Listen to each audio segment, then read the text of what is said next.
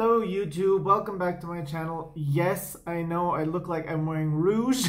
I promise I'm not. I don't know why my cheeks, like in the last 20 minutes, have just started getting really red. I don't know why. So hopefully I'm not having an allergic reaction to something. Not rouge. I'm not trying to look like Miss Piggy, even though I probably, yeah, do. I don't know. Anyway. I know I always have these long, boring, talkative intros and you guys don't like them, but hey, that's how it goes with me. And this is going to be kind of just a ramble, trying to collect my thoughts, talk with you guys, get feedback from those people who watch my channel, what you guys think and feel about what I'm about to say. So those of you guys who follow my channel, you guys already know that even though I would say by today's standard, I would be considered more right-leaning, I have always tried very hard to not end up being in like some kind of bubble where I only listen to certain pundits, certain topics, like only watch like Fox News or only watch CNN or MSNBC, or, you know, like that's something for myself that it's always been very important to me to not do that. Because I don't want to be somebody who does only listen to talking points that don't challenge my personal views and opinions. That's one of the reasons why I always say, like, I always want comments from you guys, because I know that everybody who watches my videos agrees with me, and I am going to debate the ones that I don't, but it's partially because I do want to expand my horizons as much as I can. I find it really dangerous how bipartisan we are becoming more and more and more. You know, I would say that for most of my adult life, if somebody would have asked me about my political or social beliefs, I would have always said I'm a centrist. I'm like a moderate, you know, with fiscal right leanings. Like in terms of fiscal, I've always, like my whole adult life, like I studied economics, I was in the STEM fields. Like, I'm sorry, I don't think that capitalism is the perfect thing ever, but I think in terms of taking into consideration the human condition and the way humans are, which is intrinsically selfish and wanting for themselves, it's the best that we have. It's the best that we have. So I've always been right on that. But in terms of social issues, all this kind of stuff, I've been like, there's certain things I've always felt very right about, and there's things I felt very left about. I will, like, for those people who follow my channel, you guys already know, I think there's been a lot of things that have come out of the left, probably within the last 5 years, that I just can't personally connect with on any way, shape, or form. And that would probably have put me to a place where I would now be considered also socially more right-leaning. But like I said, I still try to always put myself in a position where I'm looking at different standpoints and ideas from different people. That's just something that's personally important to me. So, you know, I watch some Candace Owens, and then I watch some Samantha Bee, and I watch some Ben Shapiro, and then I'll watch The View, you know. And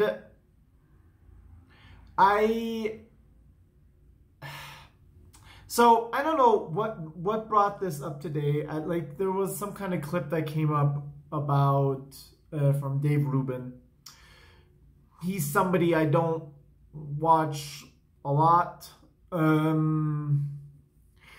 I watch, like, there's videos of his, maybe not so much, because not so much what he's doing now.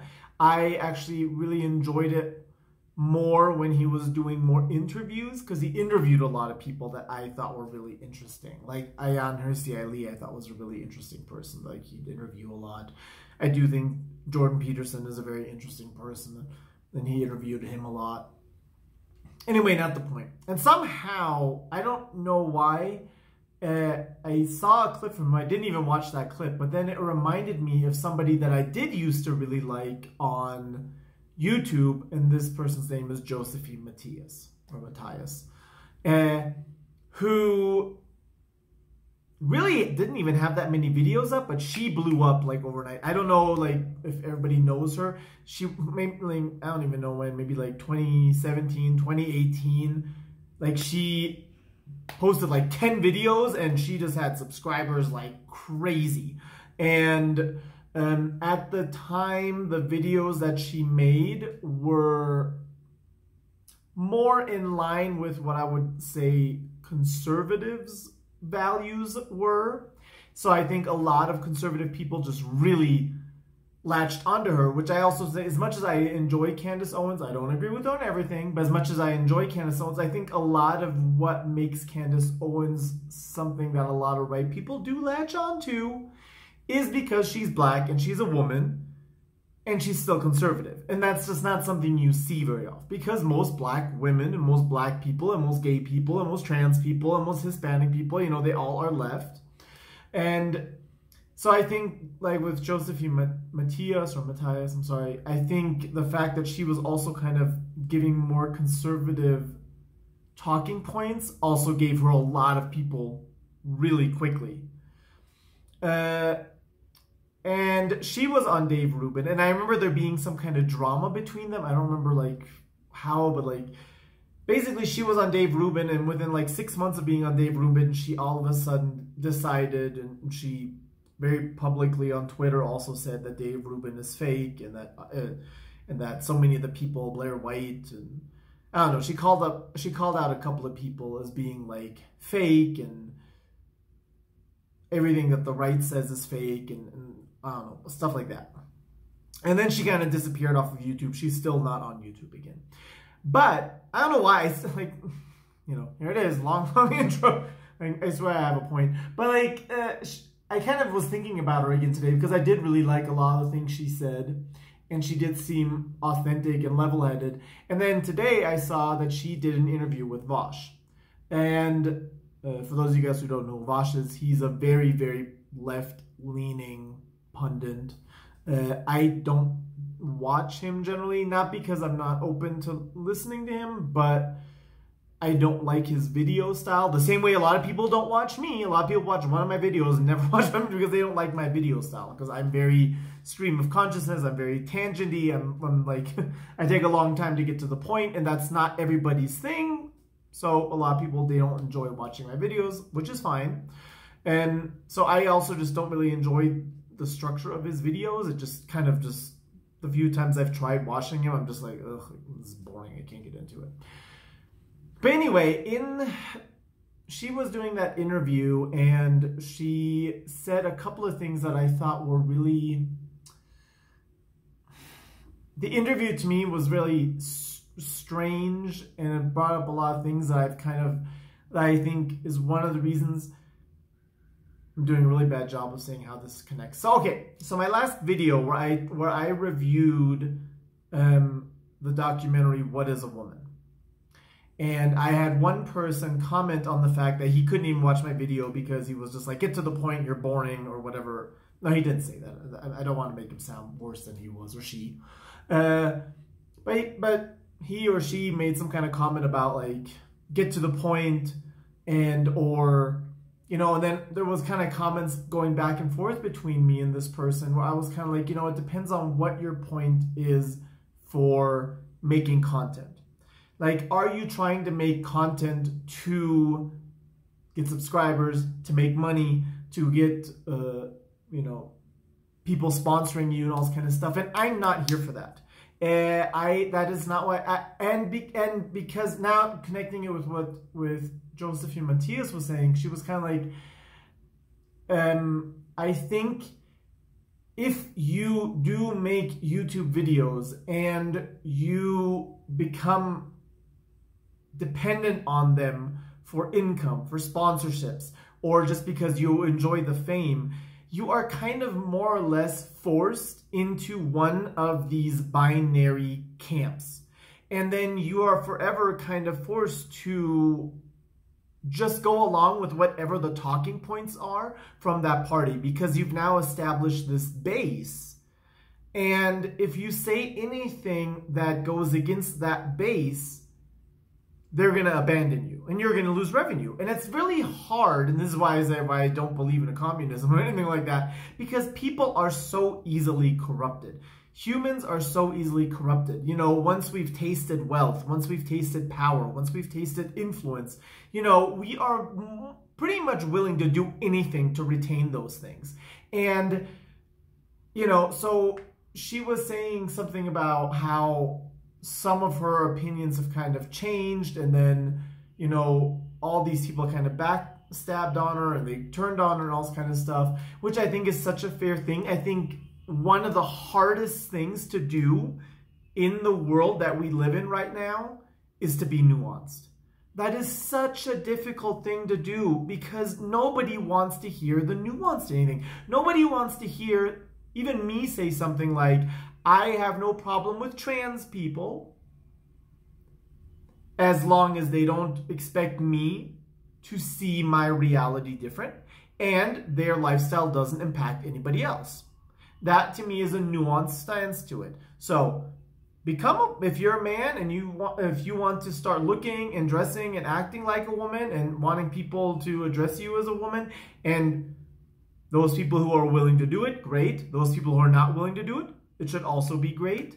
But don't use women's locker rooms, don't go into women's sports, don't go into women's prisons, and we're fine. And to me, that is a nuanced topic. But it's like you're not even allowed to have that anymore nowadays, right? It's like you either have to just be like, the whole thing is wrong, everything is wrong, everything is wrong, or you have to just be like, it's all okay, blah, blah, blah.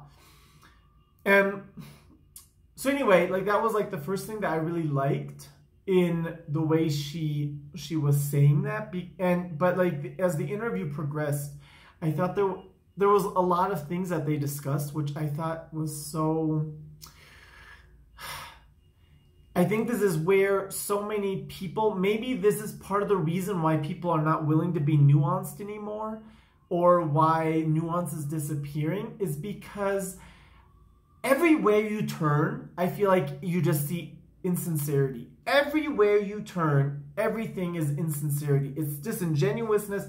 Nobody has integrity anymore. Nobody's willing to be nuanced anymore. Nobody's willing to discuss anything anymore. You know, everything, it's just all so insincere. So like one of the things that this Vaush guy said, and it was just so weird to me, because exactly what he said is literally what the right says. So he's far left. And like you will listen to far right pundits and they say the same stuff. And so it's like, so Vaush made this point about like how people on the right are just constantly trying to be the victims. They're just constantly trying to be the victims, and how that's annoying and it's stupid. And if you're constantly trying to victimize yourself and there's no progression in anything, and then that's the exact same thing that the right is saying about the left. Like they're all trying to be victims. And it's kind of like, and I'm kind of like, okay, how can these two parties that are opposing themselves both be making the same argument for each other? You know what? Like, it's just such a weird, bizarre world we live in now. Then they were talking about like how, or maybe that, no, I didn't see that on that. I saw that on something else, maybe on Samantha Bee. And Samantha Bee was saying something about how horrible, what is the guy who owns Facebook? I forgot his name.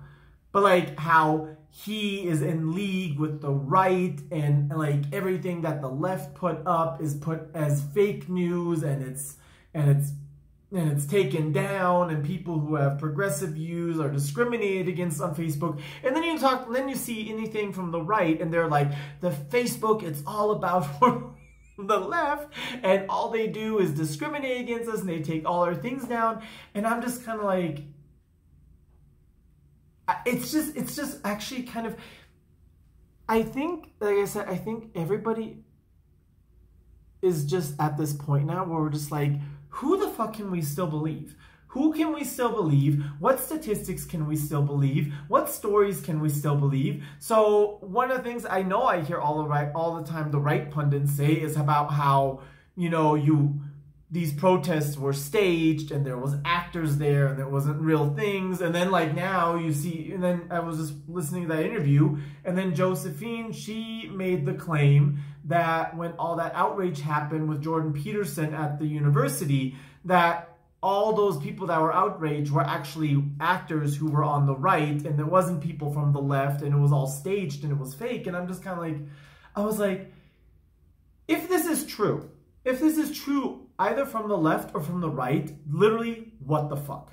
What the fuck? What is the point of any of this anymore? What is the point of any of this anymore? I mean, we're basically saying that if we see something on the news that comes from the left, it's going to be staged and it's going to be fake statistics and it's going to be victimhood from their side. And if we see anything from the right, it's going to be staged and it's going to be fake and it's going to be victimhood. And it's kind of like, well, who do we turn to anymore? We can't watch any mainstream media, regardless if it's left or right, because it's all pandering. It's all edited in such a way to work out the way that those people will get revenue and money. And like, I don't know. For me personally, I'm just so, I actually just had a friend, like with my friend Matt, because he also, I would say he's more left-leaning than I am still at this point, but he was also watching something with Candace Owens, and he was saying that he didn't appreciate because she was using a lot of anecdotal evidence or opinions to state her feelings on something, and he didn't appreciate that. And it's weird to me because then like him and I kind of went back and forth on it, and I was kind of like, you know what, I think my channel is predominantly anecdotal. It really is. And there's times when I'm willing to put in the time and then be like, okay, so here's some stats or all this kind of stuff. But I actually feel like at this point we are right back to where, how do we trust any stats? How do we trust any media outlet? How do we trust any study? It's so easy nowadays, especially with social media. It's so easy nowadays. With videos being clipped, it's a 10-minute clip and it's clipped down to 2 minutes to like you can watch like the same thing on a leftist or on the rightist news, and it would look like two completely different stories because they edited it in a way that would fit their storyline, right? And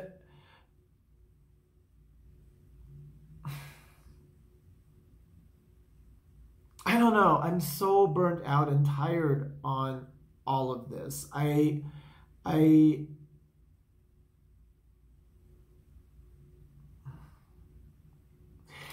At the end of the fucking day, I don't understand why we can't just all be mature adults and have policies along the line of everybody can do whatever the fuck they want to do as long as it doesn't hurt anybody else. Like, why is that, so, like, to me, that is where I've always been like, I guess that would be where some people would say that's classical liberalism. It's like, at the end of the day, I don't understand what the big issue is about everything all the time. And it's just so much, everybody having to give their opinion on everybody else and everybody else's lifestyle and all this kind of stuff. It's kind of like, why can't we just be in a society where people could have a little bit of integrity, a little bit of consideration, a little bit of thoughtfulness? And this goes in both ways. I don't like this whole, like, for me, like, I like to bring up I'm bringing up the trans issue now a lot because it's like the hot topic issue.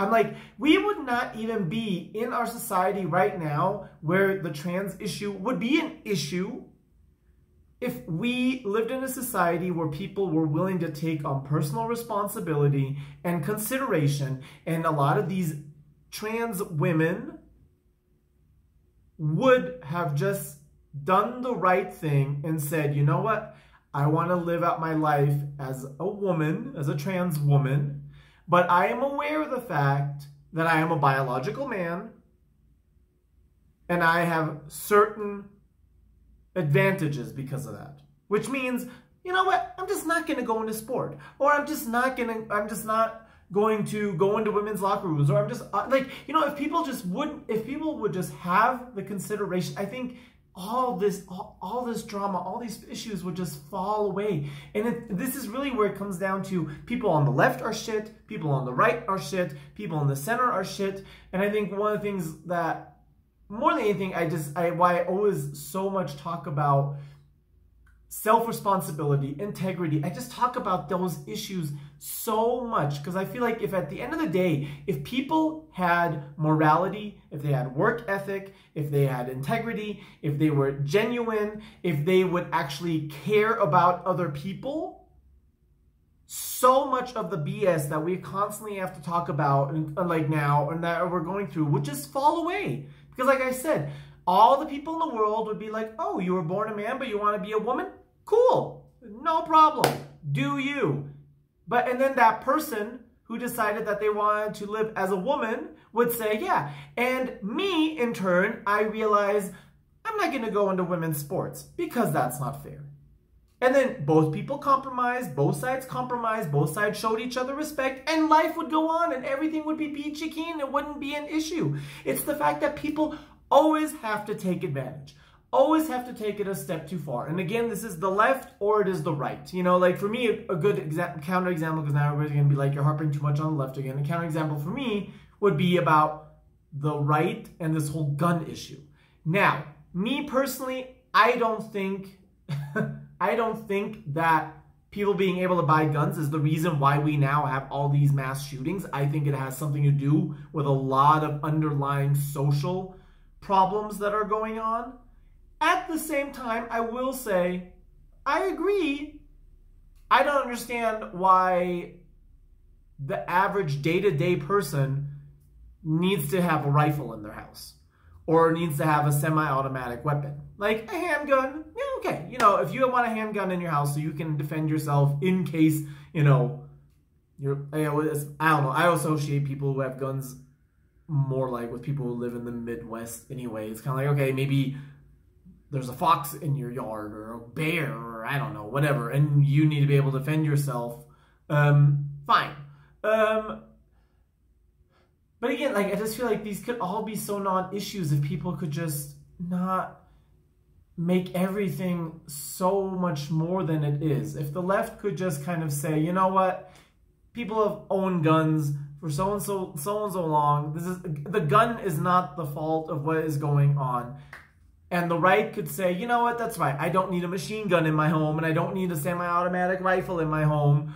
You know, that's fair enough. Boom, compromise, another problem over, you know, like, but now it's to the point where we just don't even know anymore. We don't even know what is a legitimate issue. What is actually really happening. Everybody is lying. Everybody is fake and just trying to do it for the viewership.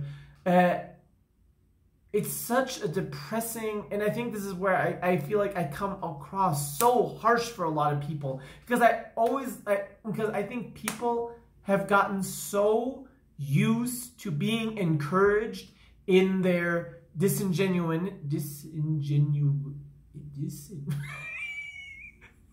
I told myself not to use words I can't pronounce. Disingenuousness. Is that a word? That's not a word. You know, in their laziness, in their fakeness, in their wanting everything and to get nothing and to do nothing for it, you know, just life is hard.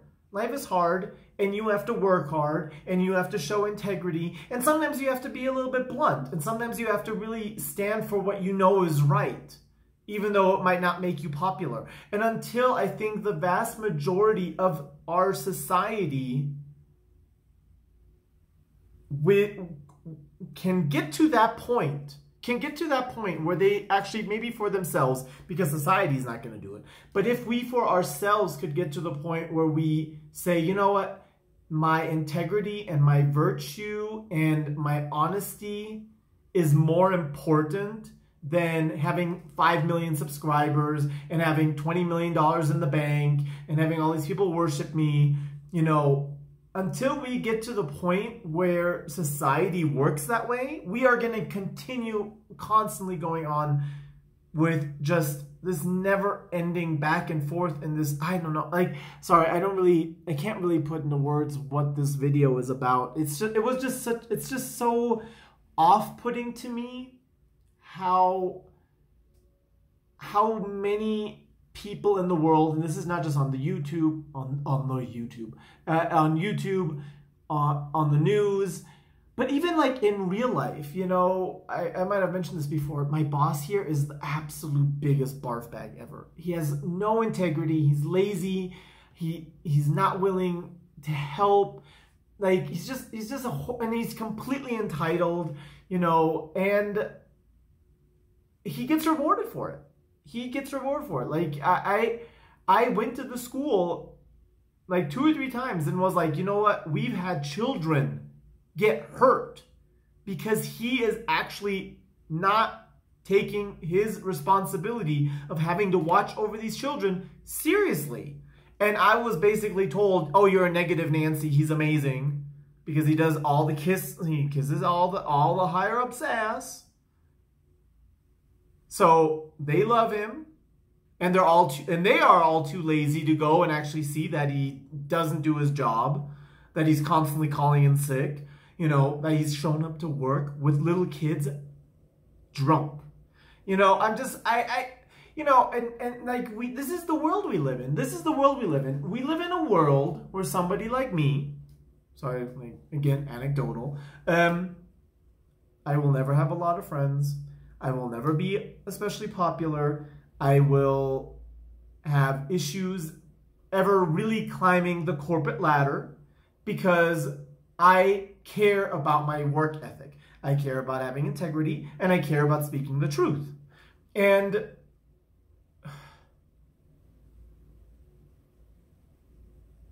it's to a point where I'm just like, I have a legitimate revulsion for society and humans in general. Like it's just so, this is like you meet somebody and you can almost count on the fact that they're going to be fake and that they're going to put their own self and their own self-interests above. And that's actually kind of what we preach, you know, if you think about it. And this is part of the reason why I said, like, I personally also have such a hard time with maybe this non-binary stuff, all this kind of stuff, because all of it is rooted in this idea of, as long as it benefits you, it's okay. As long as it benefits you, it's okay. It's okay to make everybody else uncomfortable. It's okay to make everybody else have problems as long as it benefits you. And this is how we have raised the current society of people that are on this planet. Everybody is out only for their own benefit and gain. And if that means lying, if that means cheating, if that means making up fake statistics, if that means hiring actors to pretend that they're protesting, I mean, like, gosh, can you believe, like, I need to go to bed tonight believing that that is not true, that neither the left or the right do that, because it would be such a disappointment to the levels people are willing to go. It's just all so gross. It's all so gross. I'm just, oh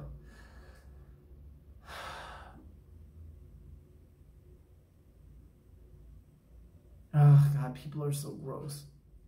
Just so gross.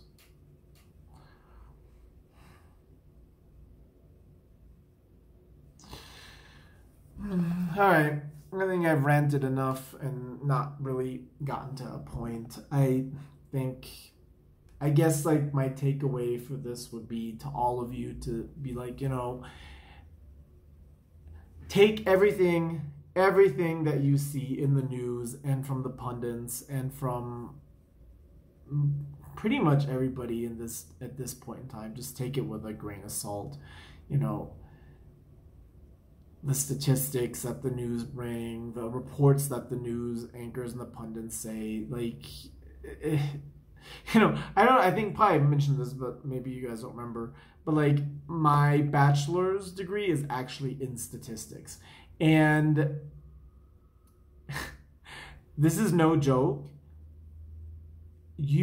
I would say 2/3 of this degree, of my statistics degree, was just having to learn how to make sure that the statistics, the stats that you are sharing, or that you are, because like in an ideal world, if I had actually worked as a statistician after I graduated, which I didn't, I went into finance, but like it it is so incredibly difficult to actually give an accurate statistic. It is almost impossible to give an accurate statistic. And I think that's, now having studied statistics, why I'm always that's partial of the reason why I don't add statistics. Because it's like most statistics that are brought to us via the news, via magazines, via all these pundits, these statistics are created by people who aren't statisticians.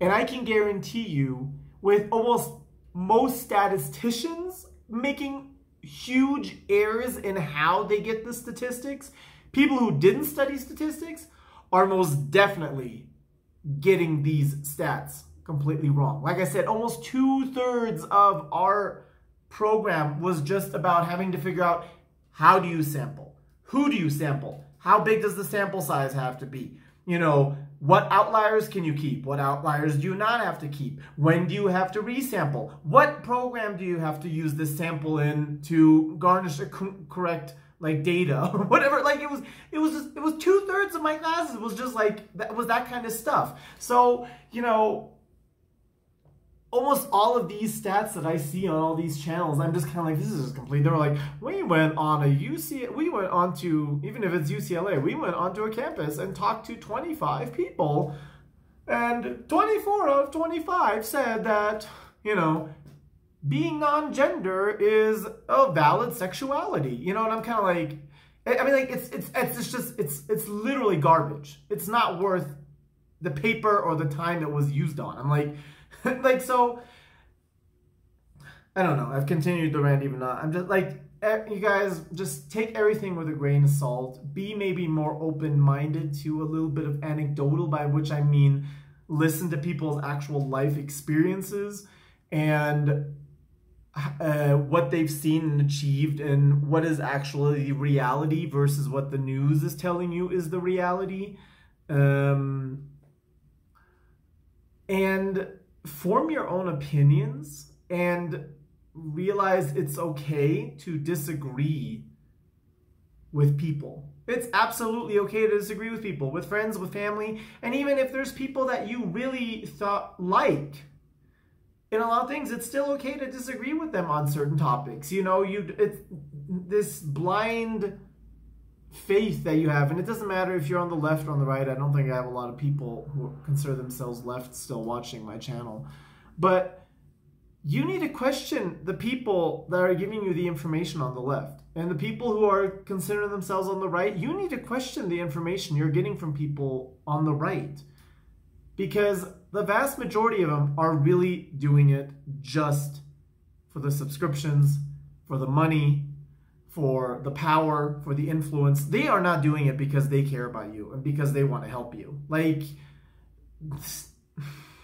no, they don't.